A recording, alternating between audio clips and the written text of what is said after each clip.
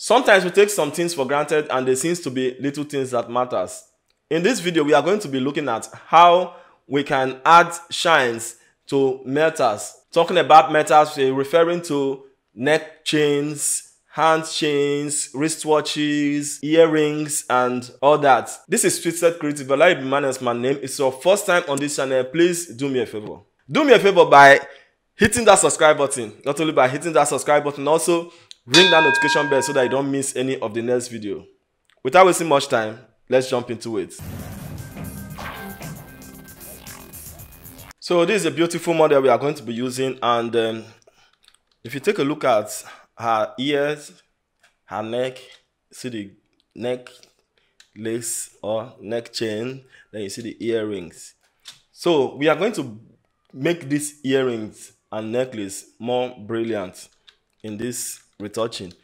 So what we have to do, we have to start by duplicating this image. Use Ctrl J to duplicate it so that we have something to fall back to, as in when trying to see the before and after. So we have the image here. Then all we have to do just for us to go to the filter and convert to smart filter. So it's going to tell you what smart filter is all about. Just hit OK. Then we'll just go to filter, then order, then high pass. I think this 4 should be enough, or let's say 3. In short, let's just make it 4. Hit OK. Then go to blend mode. For you to get the blend mode here, you cannot get the blend mode here. Just get to double click this slider icon at the right side of the screen here. Double click it and you get the blending option of high pass. Then you just click normal, as in look for the blend mode and choose linear light. So as you can see, the entire image is sharpened, but that's not what we actually want here. But we are just targeting the necklace and the earrings. So what we have to do now is for us to select the layer mask and use Ctrl I to invert the layer mask. The image goes back to normal. Then you pick your brush tool. Make sure your foreground is white and your background is black. Then you start painting on those areas you want to enhance. So we are going to be enhancing the neck chain or necklace, depending on your terminology. So let's go to the earring.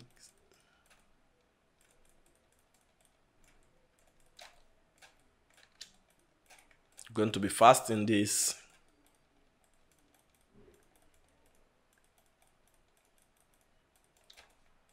So make sure your opacity and flow is at 100. Opacity and flow, so as to get it done fast. You don't need to click like 5 or 10 times before it's going to reveal it. Just click just once. It's going to open it up. So let's go.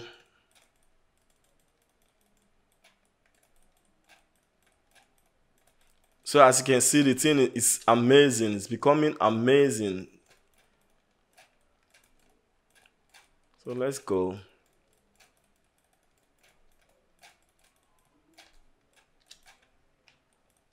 Instead of going it around several times, you can see increase your brush size and click just like once or twice. Reduce the size and click, click, click, click. Reduce, click, click. I think it's faster this way.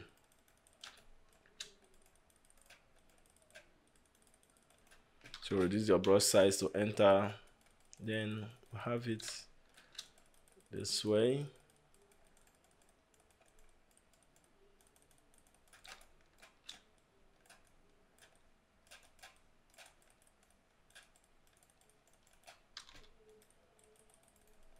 We are almost done with it. So let's go to the tiny side of the chain, then reduce our brush size and start painting also. But mind you, don't paint the skin. If you paint the skin, look at how it's gonna look. So we don't want that. So let's go. You can also do something like, if you see gold here, you can also do something like that. But it's not only gold, you can see be applied to silver or any other metals. So let's go.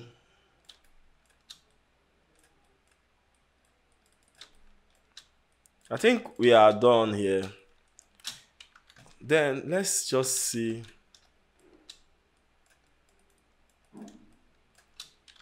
Let's see the before and after first. This is before.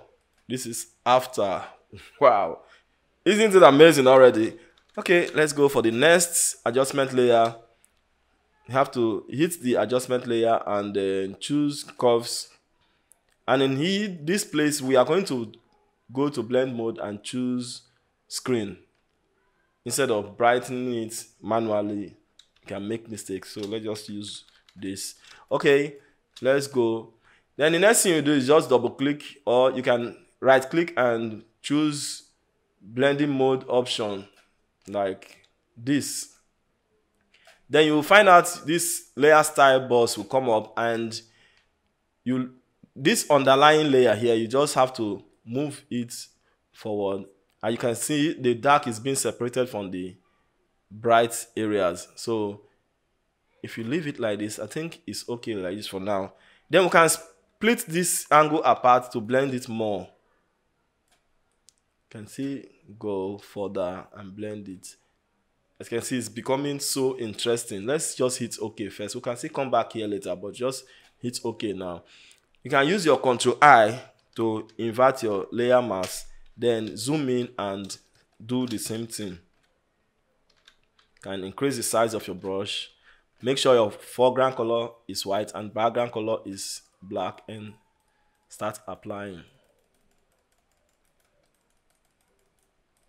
Not to worry, you may not see the effects quick or as soon as like the other one. Let's just go around all of them like this.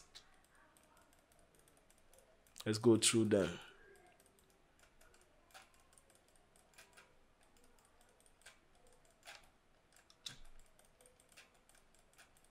You can see, increase your brush size and do like once or twice.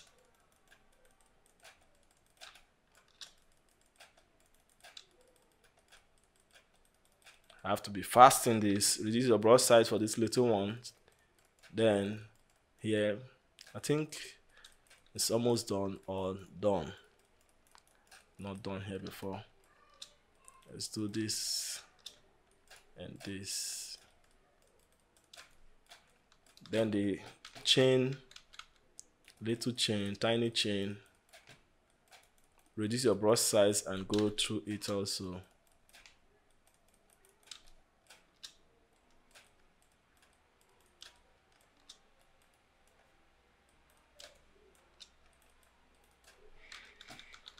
So this is what we have now. But is it that there is no effect at all? Let's just see. This is before and this is after. As in talking about the last adjustment layer, this is before and this is now. So let's zoom in and see, check again. This is before and this is after. So we are seeing something, isn't it? Okay, let's make it obvious. Let's double click this place again to bring out the layer style. Then we can see make adjustments. Let's just put it together, like lock it together like as it was initially. So as you can see, we are having it increased. Then the more we take it to the right side, you notice it has more details, but the left side is a kind of being too exposed or bringing it back to its normal state and when it's bright.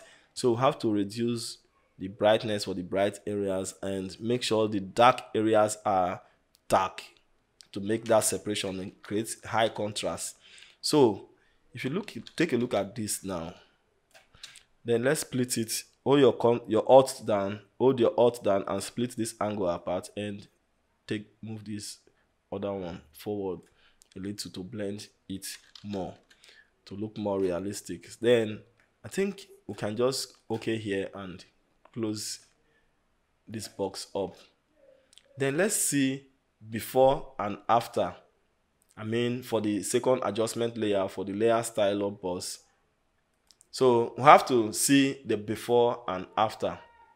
This is after, this is before, this is after. It's just like a little difference, but okay, let's just create a group for both of these layers.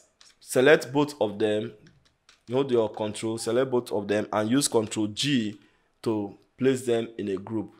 So if you open here, you see them inside. Then if you close it, they are still inside. Then if you off both of them, you see the real before, talking about before starting this effect. Then this is after, this is before, this is after, this is before, and this is after. Isn't it amazing?